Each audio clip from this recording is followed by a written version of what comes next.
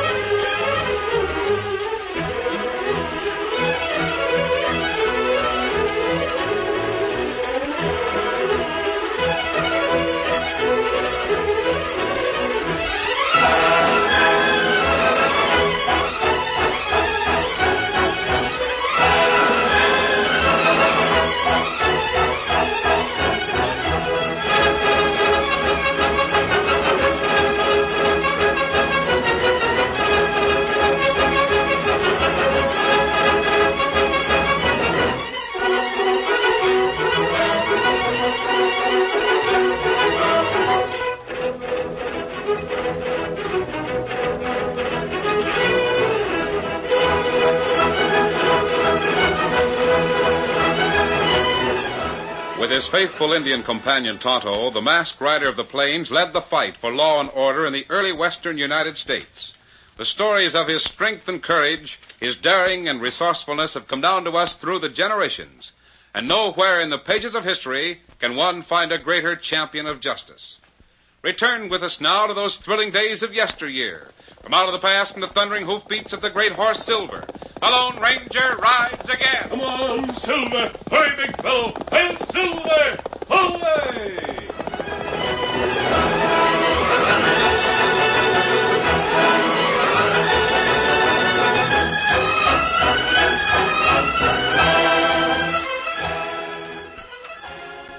False dawn was faintly lighting the broken hill country of Jackson County, Wyoming, one morning in 1873.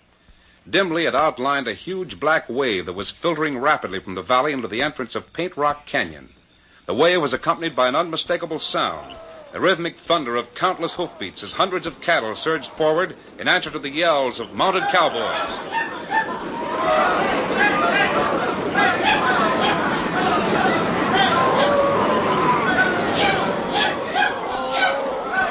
Then, after it passed the canyon's mouth, where two horsemen watched silently, it faded away into the night. The eldest of the two men who had been watching the herd turned to his companion. Not a bad night's work, huh, kid? Yeah, all right so far. And this time we pushed enough of those critters through the gap to really make it worthwhile. I hope so. I need the money. You get your cut, all right. As long as you string along with me and the boys. When's the payoff? Tomorrow afternoon in Buffalo. Say, I heard that old man of yours was coming back. Oh, no, I don't think so. He told me he might stay down in Denver for 2 or 3 months. It'll be healthier for him if he does. The old coot's a little bit too nosy. We're having trouble enough keeping Sheriff Canton out of the way. Hey, what do you mean? Ain't I all right? You're holding up your end so far. Let's keep it that way. Now, listen, Rip, you got no right to Simmer down, kid. I just want you to remember who's dealing in this game. Well, I'm heading for town. Boys will take care of the herd. Which way you riding? North. North, huh? Ain't by any chance stopping at the Circle Dot spread, are you? Maybe. A little early in the morning, ain't it, to start courting the sheriff's daughter? That's my business. Oh, sure it is. I don't care what you do. Long as you play your cards face up with me. Good night, Rip. I'll see you tomorrow. Get up there, boy. So long, kid. Get up, you critter.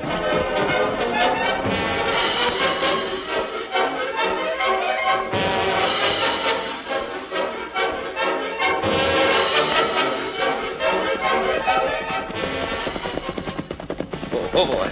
Oh, steady there. Steady.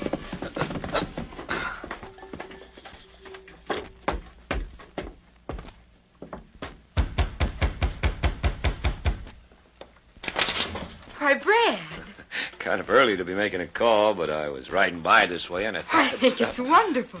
I'm just fixing breakfast. Come on in. All right.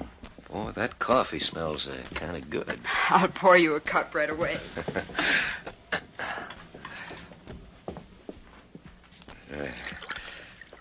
Thanks, Edie. Welcome.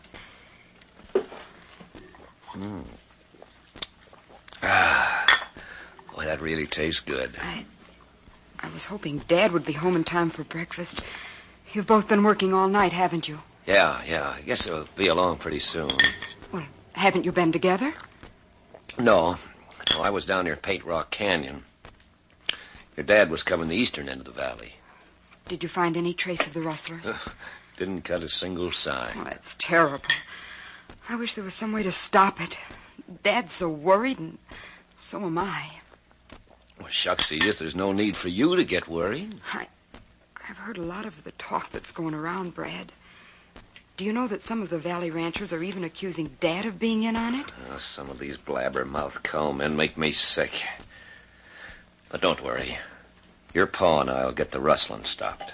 I hope so. Your father's lost quite a bit of his stock, too. Yeah. And being head of the Cattlemen's Association, he's just as worried as the rest of us. Yeah, but I think my dad realizes that the law's doing everything possible. Maybe his trip to Denver will work out, and then What do you mean, work out? The special detective he's going to bring from the Pinkerton agency in Denver. Didn't he Pinkerton? Pa didn't say anything to me about it. I'm sure he intended to. Why, the two of them, Dad and your father, were discussing it right here in this room not over a week ago. What's the matter? Ain't your pa with me as his deputy doing a good enough job? Of course you are. Well, it's mighty funny. When my own father and the man I work for are afraid to trust me. They trust you, Brad. It's just that... Brad. Yeah? You don't know anything about the rustling, do you?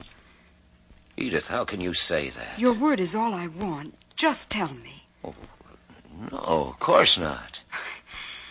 It was a silly question, but I'm glad you've told me. Now, you must be starving.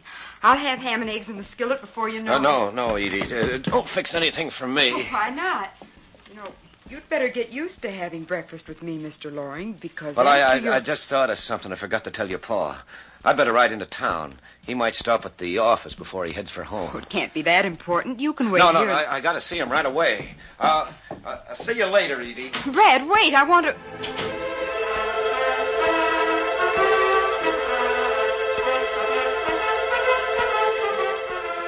Meanwhile, behind the closed doors of the Pinkerton Agency in Denver, Colorado, a grizzled and white-haired old cattleman was answering some pointed questions. Frank Canton's a very capable sheriff, Mr. Loring. I'm surprised there's anything going on in Johnson County that he can't handle. Oh, Frank's doing a good job, no doubt of that. And I'm sure that he and my boy would run the rustlers down. Your boy? Brad, my son. He's Frank's deputy. Oh, I see. But every rancher in the valley, including me, is losing so much stock. I figured maybe I could hire one of your range detectives to come up there and mosey around kind of secret-like. Does Canton want one of our men to help him? Well, to tell you the truth, Frank doesn't know it. Well, definitely, I mean. We've talked it over, but he doesn't know I'm... Well, why not? Because some of the ranchers have got the idea that maybe Frank Canton knows more than he's saying. Well, if that's the case, I'll be more surprised than anyone else. But now I can understand why you're worried. Well, how about send one of your men back to Wyoming with me?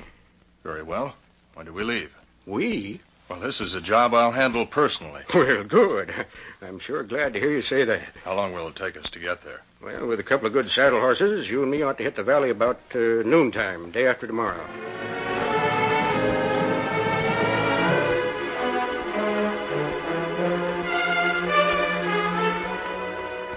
The bright Wyoming sun had almost reached its zenith 2 days later when the southern trail into Buffalo echoed with the hoofbeats of two horsemen.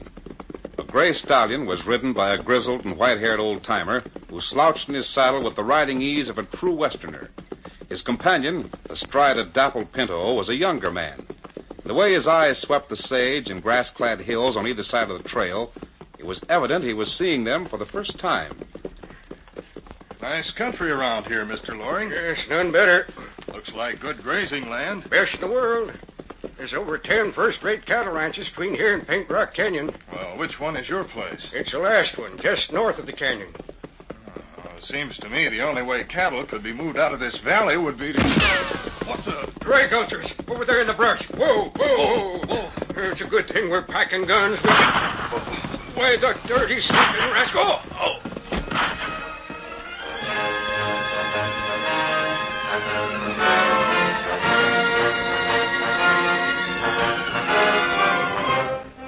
It was less than 30 minutes later when the Lone Ranger and Tonto urged their horses along the trail that led to Buffalo, Wyoming. We'll stop in Buffalo, Tonto. You can pick up some supplies. Then we'll... Oh, Silver. Scout. Oh, fella. Oh. You must have you why you... Look, up ahead on the side of the trail. Steady, Silver. Come on. These men have been shot, Tonto. Their horse grazed side of trail. This one is dead. Bullet through his temple. Man, here's still alive. Him breathe. Here's a badge inside the dead man's coat. Let's see. Pinkerton Detective Agency. He must have been on the way to What we do? Somebody come. It's a horse and wagon. Good. Never be able to move that wounded man any other way. Whoa there. Whoa. What in the world? Masked. And an Indian. Outlaws. Oh, you're mistaken, miss. We found these men lying here just a few minutes ago. One of them is seriously hurt, and the other one is dead. The wounded man needs a doctor. We can move him in your wagon if you'll... Wait, let me see. Why, it's... Oh. Do you know him? It's Mr. Loring. Matt Loring. And the other man? I never saw him before. We can't leave them here on the trail. There must be a doctor in Buffalo. Tonto and I'll load them both into your wagon and... Yes, No, we can't take Mr. Loring into Buffalo. Why not? He's seriously You wouldn't wounded. understand. But after what happened night before last, the ranchers here in the valley... What do you mean? Over 500 head of cattle were stolen. A rancher's searching party found the tracks going right across one end of Mr. Loring's ranch, and... I don't know why I'm telling you all this. No matter what's happened, Mr. Loring needs a doctor now. Yes, we might take him to my place and Good, then... help me, Tonto. Let me help. Here. There's some straw on the wagon bed and a piece of canvas. There. Now, the other man. Let me bring him. This one is beyond the help of any doctor, but we can't leave him here on the trail. I wonder There's a badge on his coat. Evidently, he's a man from the Pinkerton Detective Agency. The Pinkerton... Oh, do you my know... father's the sheriff here in Johnson County. Then this is something he ought to know. You mean... Oh, wait, these men are coming, and there's no time to get away. Who are they? Do you know them? Rip Macy and a couple of his men. That always means trouble. Well, boys, looks like we stumbled across a killing. And in broad daylight, too. As long as the law ain't around. You with a mask, get your hands up. How did you know anyone had been shot out here? Maybe you didn't hear me, stranger. I said elevate your claws. Tonto, get Silver and Scout. And you climb into the wagon and get ready to drive. All right. Anything's better than Rip Macy. I'll give you 10 seconds to reach... I won't wait. That scratch won't hurt, but don't try to pick up your gun. Blast them! What's the matter with you? If your men are smart, they'll keep their guns in leather. Tonto, right ahead of the wagon. We go now, miss. All right. Get up, boy. Get him up, Scout. Steady, Silver. Easy, big fella. If you're wise, you'll turn around and ride the other way. You follow me, you take the consequences. Come on, Silver. Masked hombre can bluff me. Hand me a gun. Come on, throw down on that critter. We'll trail him with lead. Get up there, come.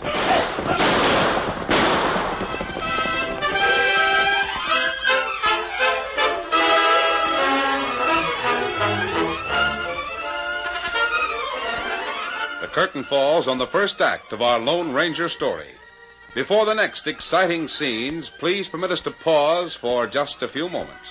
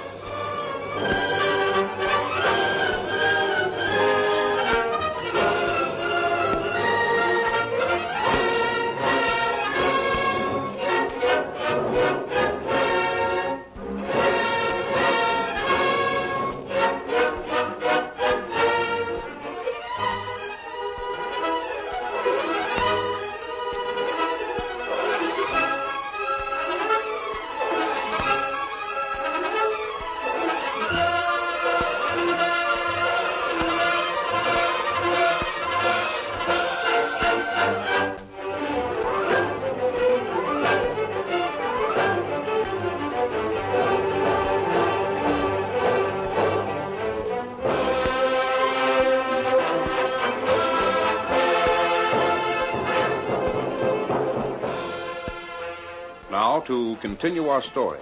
Knowing that at all costs he must protect the girl and the wounded man in her wagon, the Lone Ranger pulled Silver to a sudden halt. Ho, Silver, ho, boy. Easy, ho.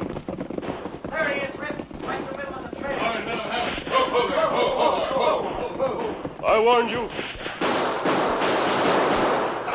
That dirty old hoot can't... my gun. Slug hit my gun. That lesson doesn't make sense. Keep following me and you'll get some more of the same thing. Come on, Silver. You Humphreys are sure a couple of first-rate gunslingers. Letting a cheap two-bit outlaw bluff you out of... It bluffed you too, Rip. Well, he got in a lucky shot. Knocked my gun down.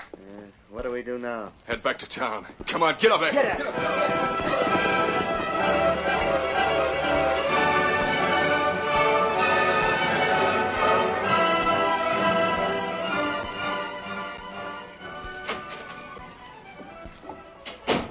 How is Mr. Loring now? A little better, I think.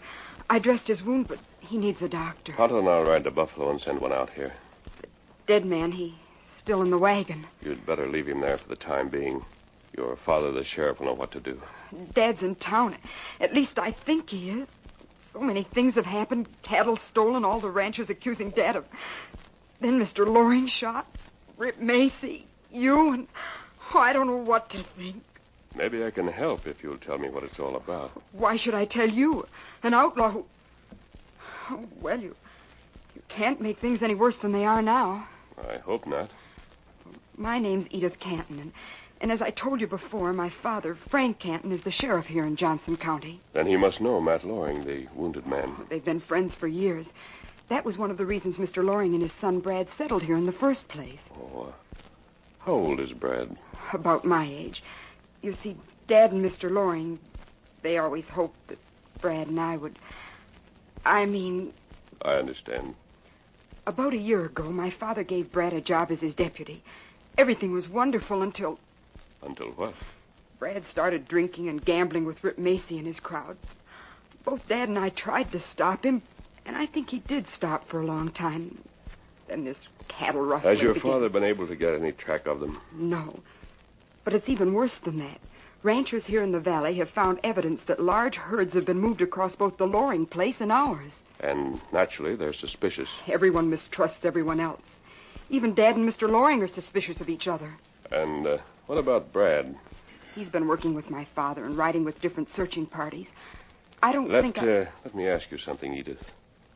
Do you think Brad Loring is tied in any way with the rustlers? No, I don't. Why? Several things you've told me point to him. Well, it just couldn't be Brad, that's all. I understand. Is your father in town now? I suppose so.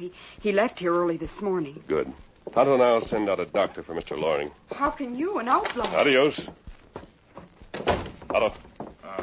Ride into Buffalo, Tonto, and find a doctor and send him out here.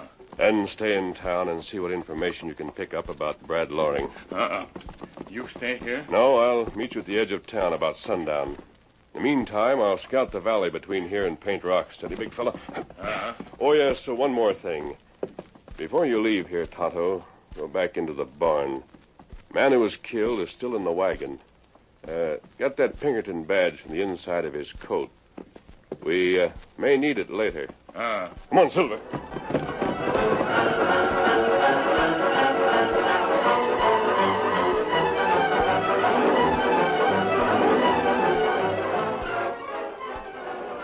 What you doing in here, Redskin?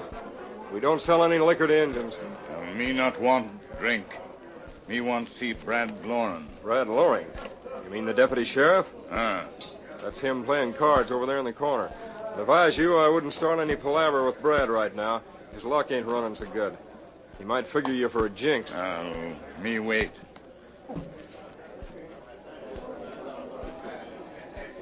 Want to play any more, Brad? Sure I want to play. The luck can't run this way forever. Go on, deal the cards. How about you other gents? Not me. Yeah, I guess it's just you and the deputy sheriff playing each other, Rip. Go on, deal. Now, wait a minute. Let's see how we stand first. I'm into you for 2,000, that right? Well, what difference does it make? You owe me more than that. Maybe. What do you mean? You haven't paid off my share in that job the other night. I know, but right now you owe me 600 more than you got coming. Well, give me a chance to get even. Yeah. Go on, deal the cards. Just as soon as we have a little understanding. About what? We're running some more beef tonight. Yeah? And naturally, you'll cut in for your share. It'll be the biggest herd we've ever moved. But I've been thinking we might as well make it a little bigger. How? Well, as long as we're running the critters across the top of your old man's spread, we might as well take a few of his steers with us. No. You know I'm not going to help rustle any beef from my own father's ranch. Suppose it was your stock, not his. No. When Dad comes back from Denver... Oh, wait a minute. Remember the tip you gave me about how your pa, being head of the Cattlemen's Association, might have gone to Denver to bring back a range detective? Well? I've been having a couple of the boys watch that south trail ever since then. You were right. He showed up. Today? Yeah, this morning. Of course, the boys had to salivate a critter like that. Oh, I don't care. Nothing to me. The only trouble was... your old man was riding with him. Dad? You mean... More of an accident than anything else. I went out there personally as soon as I found out about it. You mean your sneaking killers dry gulched my dad? Why, you dirty... Oh, shut up. You won't do anything. Both of the boys have got you covered. Well, I'm going home. You're going to sit right here till we get ready to ride tonight. Understand? Now I'm ready to play poker. Here, cut the cards. Brad. Say, Brad. Oh, the deputy sheriff ain't feeling so good. What do you want? There's a redskin over by the bar who wants to speak. That's funny. What? There was an Injun walking around here just a minute ago. Said he wanted to see Brad. Now he's vamoosed. Well, it's just as well. The deputy sheriff ain't hankering to see anybody but me.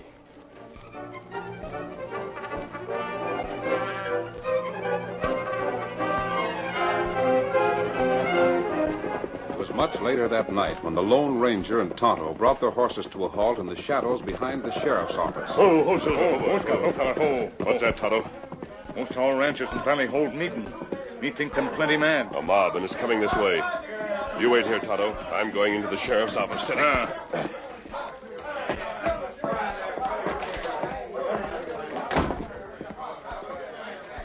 I don't know how the rest of you feel, but I say, let's make Frank Canton give us a showdown. He claims these rustlers are too smart to get caught. Sure they are. They're too smart to get caught by a sheriff whose eyes are blinded by gold pieces. All right, Canton, come on out of that office. If you've got nerve enough to face us. You've got the lamp lit, so we know you're in there. Come on out. Maybe some lead will bring him out. Yeah, we'll see. Hey, look. That ain't Frank Canton. It's an owl who's wearing a mask. I'll throw Squeeze that trigger, and it'll be the last lead you'll ever throw. Quiet, all of you. Who are you? My name wouldn't mean anything to you, but I've just discovered something all of you ought to know. Quiet. I've just found a note lying on the desk in Frank Canton's office. I'm going to read it, and all of you are going to listen. Either that or... All right. What is it? Listen. To whom it may concern, I have reason to believe that some of the ranchers here in Johnson County think I'm in cahoots with the rustling that's been going on.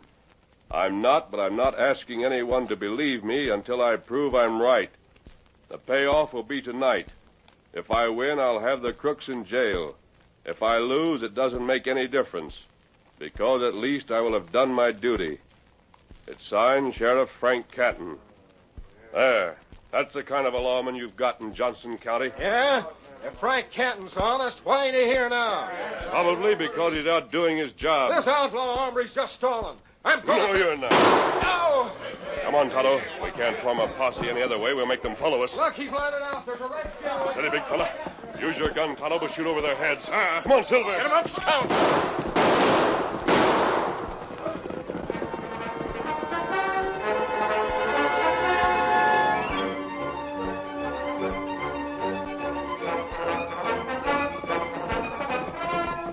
Riding hard, the Lone Ranger and Tonto followed a dim trail that led from Buffalo to Paint Rock Canyon.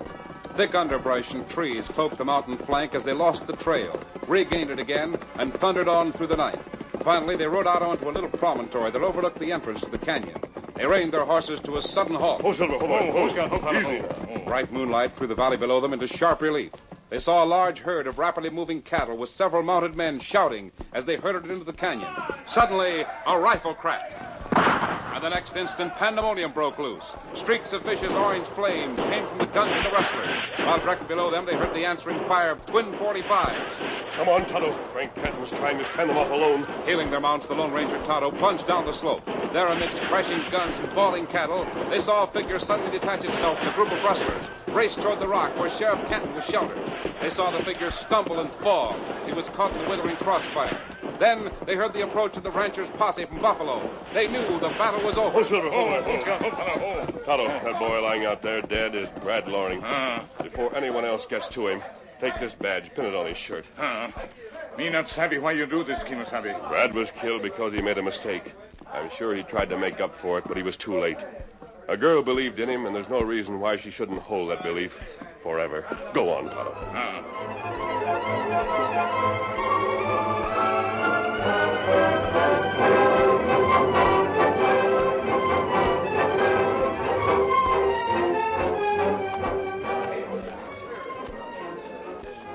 Dad. Oh, Dad, are you all right? Edith, what are you doing here? I had to come. I knew that you and Brad were... Brad's dead, Edith. He died trying to help me. Yes, I know. One of the ranchers told me Brad's lying over there. I just saw him. Maybe you shouldn't have done that, Edith. Might have been better for you to remember Brad as he was. I'm glad I did, because I found this badge pinned to his shirt. Badge? See it? It says Pinkerton Detective Agency. I was wrong, Dad, and so were you. Brad must have been running with Rip Macy's gang just to get information about them. He was really a longin' all the time. Yes, Edith, I guess you're right. I'm so proud of Brad. What he did. So am I, Edith. I don't exactly understand it, but I'm proud and thankful it happened. I'll Silver! Hooray!